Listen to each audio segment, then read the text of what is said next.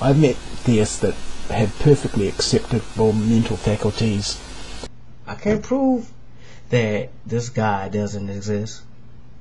I can't prove that he does exist. But I know I'm not going to do this crap. Odds are, though, I think, she probably doesn't exist. How could this be real? If it doesn't obey its master, it might get hit or it won't get a treat. This before. In fact, I'm sure you've heard of most of these, and my video is probably quite redundant. I shouldn't have said that. And I will put my hands up and say that I am stupid regarding several issues. But that's a win for Christian theism. So we're going to be taking this motorcycle with...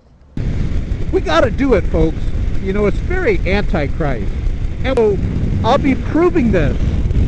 Beyond a shadow of a doubt, I will be proving in my PowerPoint presentation. Atheism is a lack of a belief in gods. I won debate number 24 now in a row, and everyone's like, yeah, we want to hear, how does nothing create everything? There's people and there's monkeys, and they're totally different. That proves it. Bye.